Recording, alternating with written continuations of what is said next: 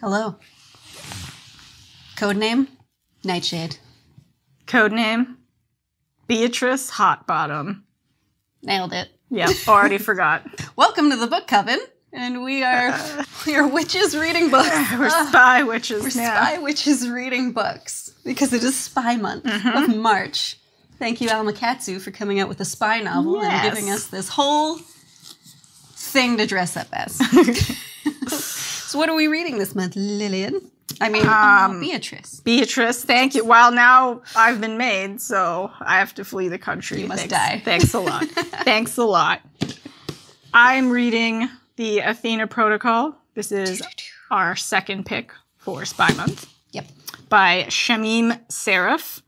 It's about a trio of young spies, female spies, who work for this rogue agency that is not involved in any government stuff.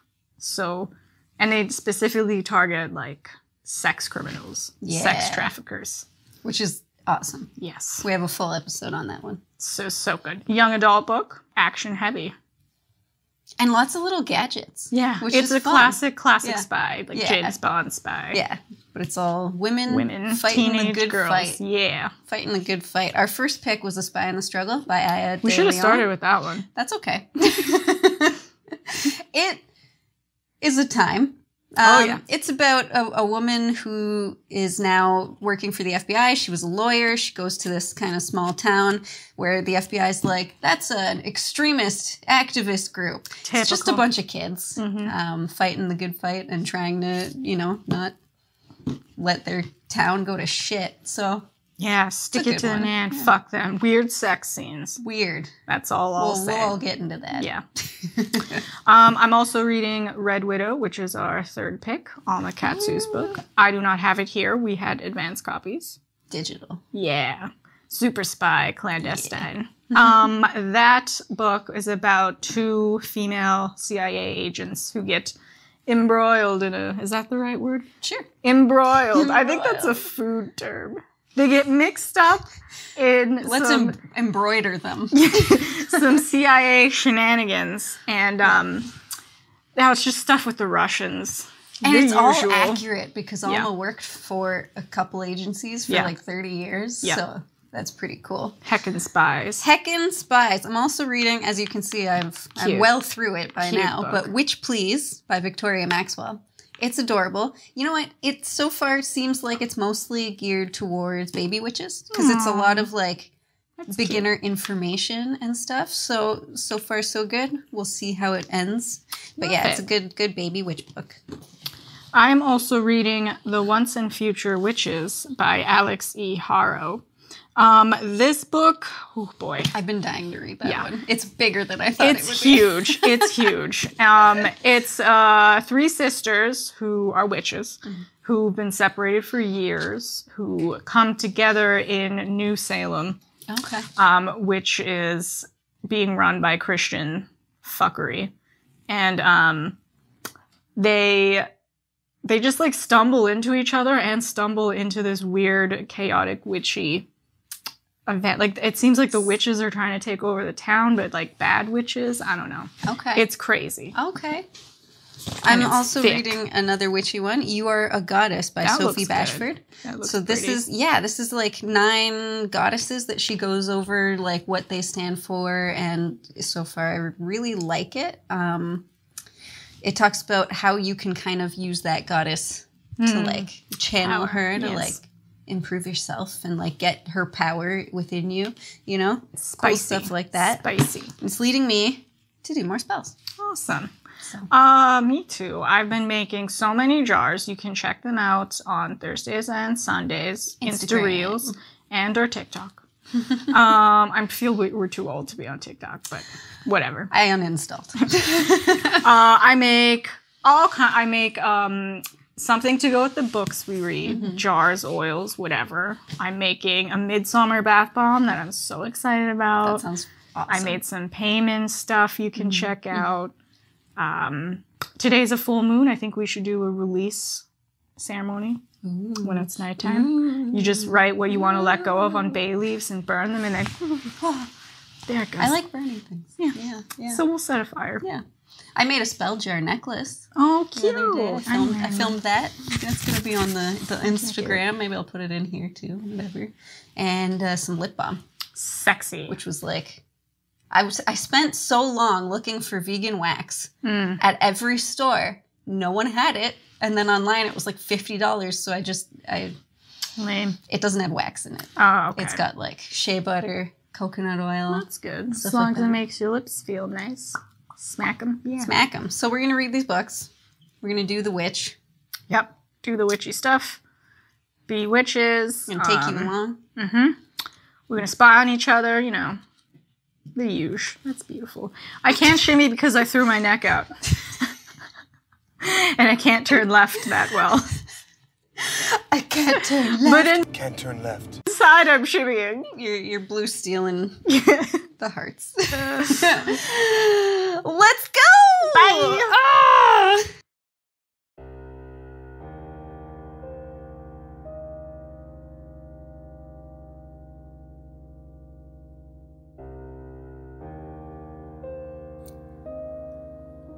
I have a daily tarot journal I like to do. I just pull a card, I get my initial thoughts, my interpretation for the day, and it's got a little bit of coloring on it. I can leave a link to it below, but yeah, it's kind of nice and relaxing. I did really enjoy You Are a Goddess. It was a great read, but to be honest, it was a little cheesy at some times.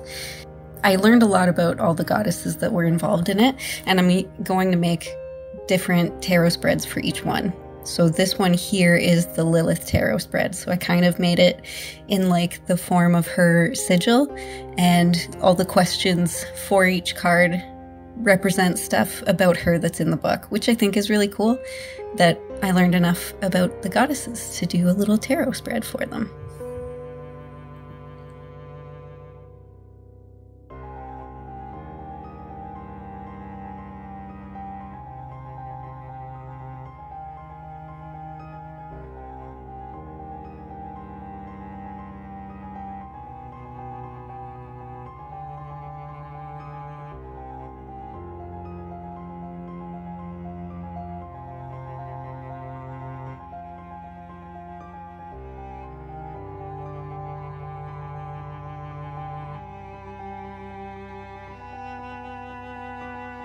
Do you ever read something that leaves you so shook you just have to lie down and curl into a ball?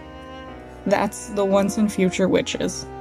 It started a little slow, but I'm halfway through now, and every few pages something insane happens. People are always in danger. I love all the sisters, but they're making terrible decisions. But I want to defend them because they're using cool witchcraft, but like, damn, girls, chill. I always think one of them's gonna die every other page, and it's crazy. I need to lie down. I can't sit up while I read this book. It's too much, but it's so good. But it hurts. But it's also powerful. And I love witches, and I love women. Read this book. You definitely need to check out our Ostara video, where we do the planting ritual for these bad boys, because they're so cute, and they are growing. I did really enjoy Witch Please, and I've marked a lot of pages that are either like little spells to get back to, little rituals to do, or meditations. So I'm here just kind of skimming through, trying to pick the right meditation for the day. There are a lot to choose from, so it was kind of nice. They're really good too. I'm going to actually record myself saying them so that I can listen to it while I do it, rather than reading the full thing ahead of time and trying to remember it while I go. But yeah, definitely worth the read. I do a lot of my reading in the morning with breakfast. Today I'm making this super lazy, super easy breakfast wrap.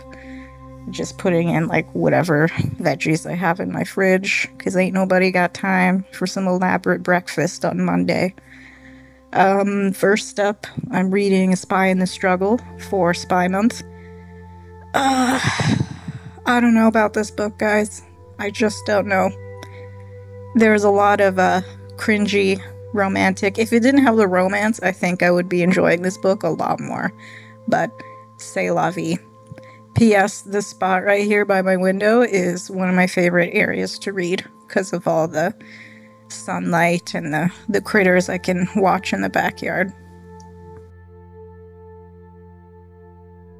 I hit up my favorite place on earth, Michael's craft store, because I've been making a lot of witchy crafts inspired by the books we read. For Red Widow, I'm going to make a candle. So I got some candle supplies. I'm thinking I want it to be strong and sexy and powerful, like the characters in the book.